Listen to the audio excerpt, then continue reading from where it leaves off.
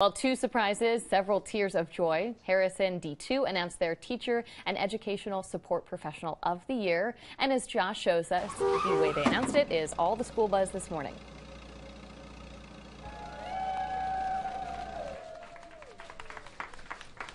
Yeah, wiping away tears right there is Leslie Mobley Wilson. She's a district alum, actually, who's been teaching with Harrison since 1996.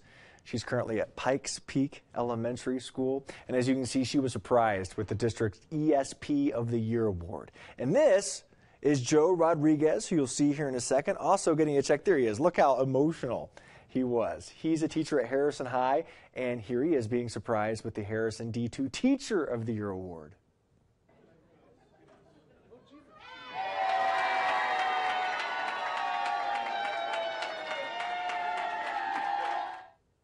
Honored to work on a team that just loves and wants to do everything for our kids. Like, we push them, but we also take them with us, carry them along the way. The district says both Joe and Leslie go, quote, above and beyond their job of teaching and assisting. They're mentors to their peers. They participate in district professional development and leadership opportunities.